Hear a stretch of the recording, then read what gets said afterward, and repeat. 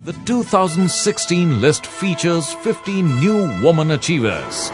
We congratulate them and salute all the winners. You know, it's interesting because I felt a little conflicted being in this list because I never see myself as a woman leader. I see myself as a leader, as a marketing leader, as a business professional, and for me gender doesn't really come into it.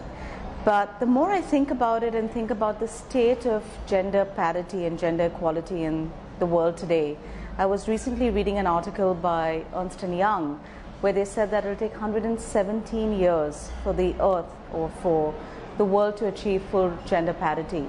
And I think that if any of us being on this list can inspire even one girl, woman to achieve her dreams, then it's worth it. So for that purpose alone, I think, being on this list is important. If it sends a signal to women, to girls, to people that you can achieve anything you set your mind to achieve to.